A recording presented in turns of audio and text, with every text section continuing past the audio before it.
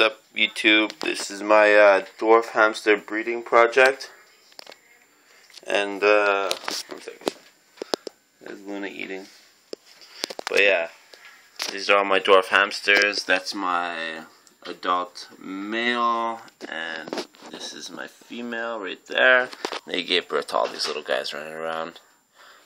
The little bit bigger ones like that, that's their last batch. That's their new batch. I just let them play around in this top thing. I usually let them run around on the whole black piece up here, but they jumped off, so had to put a cage. But yeah, what I feed them is just sometimes a mixture of hamster food, and when I don't have hamster food, you can feed them dog food. It makes no difference, really. It's all the proteins and stuff they need. I have them on some corn mix substrate. It's from old corn. You buy them in the stores, dollar stores, stuff like that. They drink out of that because they drink usually out of the water bottles, because when you have them in, say, a water dish like this, they tend to carry their babies in there and leave them, and they drowned. So yeah, it's not that good. So it's just better to start them off automatically on little water bottle things. What I've noticed is they always try to chew through things, so get metal if you can. You know what I mean? I have this little plastic cage on here where I put the babies, but they chew. They chew through the sides. I don't know if you can see a little bit. Can't. I have a phone, so probably not the best of pictures, but yeah, they chew. Let's see another water bottle. What else? The mother rats looking at us. What else? Basically, they breed like crazy.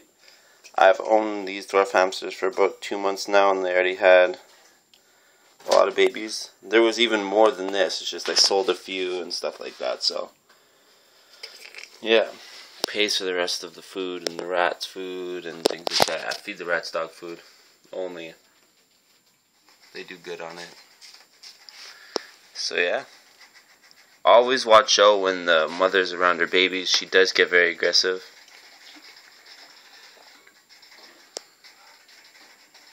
They're all huddling next to the parents now.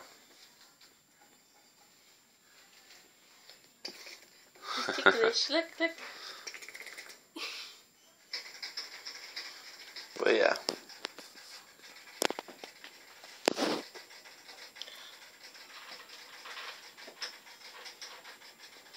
I don't go fancy and buy them like homes and stuff. I buy them their cage, but then I put old little boxes of things that they chew through. They make nests on the floor.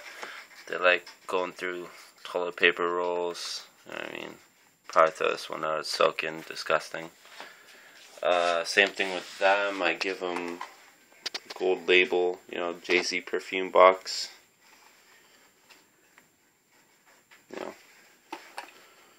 See, even in there, I put them either on newspaper bedding, boxed homes. They do good. Even with my sorry if my room's a mess. I got a whole bunch of just new equipment and stuff like that for my fish tanks I took apart. I have actually a 180-gallon aquarium in the basement with an alligator gar, a few Oscars in it and stuff like that. And yeah, I got all this yesterday for free.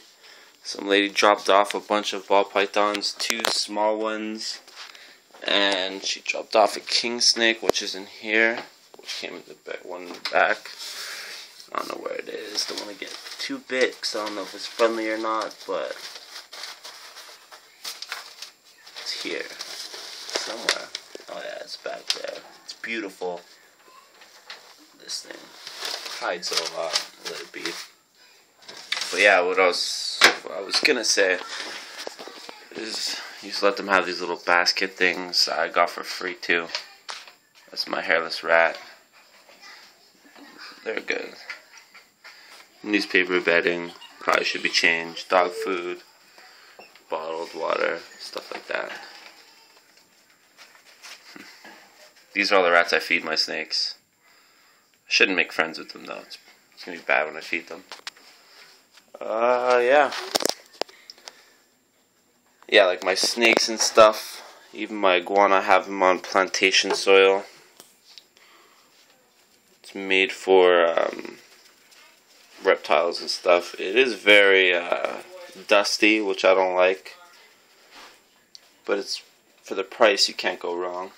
For about, I think I spent $6, and I filled up this whole thing and my snake tank. And look how high it is. It's about 1 inch high. Yeah. With them too, I just use normal cardboard boxes, shoebox. Put a little hole in it. They go. Water dish. Don't go in a fancy little pot. Plant piece of wood. No. They're all really nice. Alright guys. Yeah, they are insane.